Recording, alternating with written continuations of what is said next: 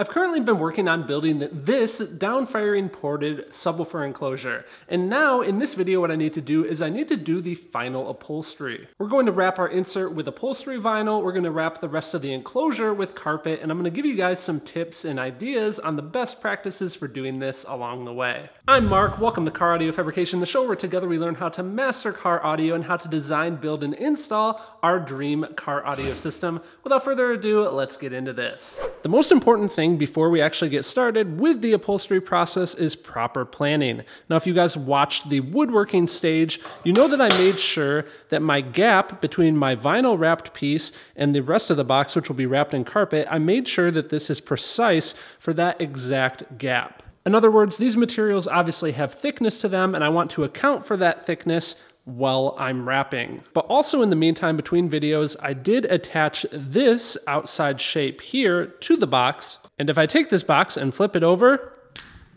you can see that I did some black paint on some of the areas that I know I'm going to have carpet transitions, and I want to make sure that we don't have this glowing color of the normal wood coming through. I also want to make sure that I'm good and prepared with obviously the materials, but also some of the tools and preparing my area in order to do this upholstery process. In this video, I'm going to be using a pneumatic spray gun. So I've got that here along with my cup. I've got the upholstery adhesive material. I've got some sharp scissors along with a Olfa knife with a brand new sharp blade. I've got some rosin paper to protect my work surface, upholstery carpet, and upholstery vinyl. So we're prepared to start this process, but really quick, what do you do when you need to prepare for starting a car audio project, when you need help picking out the gear? For that, I want to take a quick second and thank my show sponsor, Crutchfield. On the Crutchfield website, we can enter the year, make, and model of our vehicle, and they've done a bunch of research so we can see what head units will potentially fit into the car, what speakers will fit, and what other gear is compatible.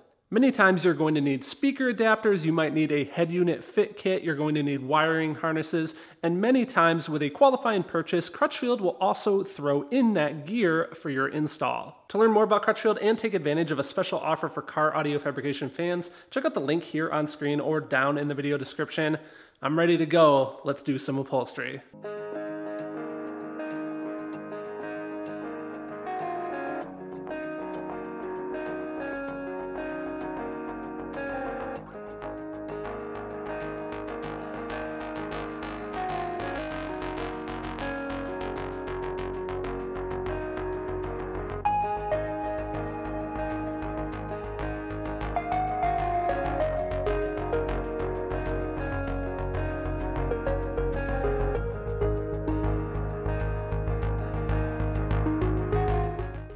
Here's an important tip for when you're starting your upholstery process. I recommend that you start with having your piece on top of your vinyl, even though you're spraying the front side of it. The advantage of this is I now have the front of the wooden piece sprayed, but now I have a nice outline on my vinyl piece, so I know exactly where to apply the material without wasting it.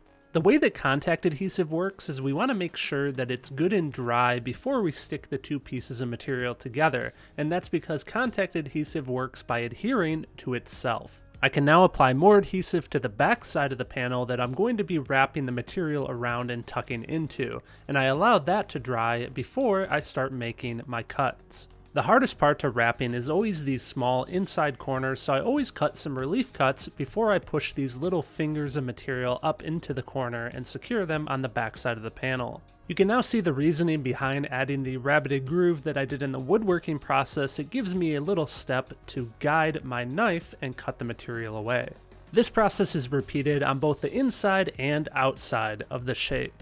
I'm securing my acrylic logo insert to the back side here using some black automotive tape, and I like to do this because this cloth tape has some sound insulating properties that prevent it from vibrating against the top of the box. So our insert here is looking good, nice and wrapped, nice and finished. The corners turned out really well because we took our time, made sure that we really wrapped into them nice and tight. I'm really loving how this dark red, almost wine colored vinyl, it really has a luxurious look. I love how it matches with this gray wood grain. Let's get on to moving along here and doing the carpet on the rest of the enclosure. I've also prepared for this by masking off the port here. I'm just gonna be really careful when I spray around here because that part will be hidden with the sub. Let's start shooting some glue.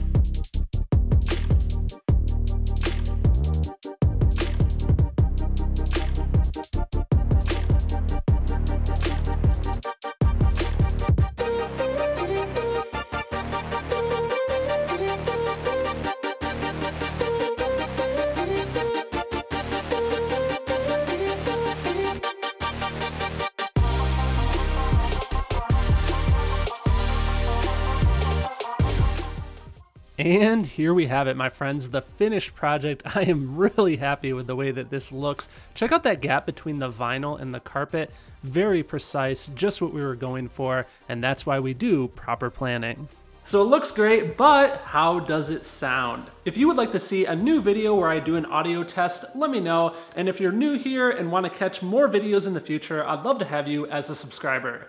Next time you're planning and choosing car audio gear, be sure to visit our show sponsor Crutchfield at the link here on screen or down in the video description. A special thanks to Lonnie, Ali, William, Marcos, and Jerry, along with the rest of the Patreon membership team. A big thanks to all those guys for making these videos possible, and thank you to you for watching. Check out some of the other videos here on screen. Stay safe, my friends, and I hope to see you again soon.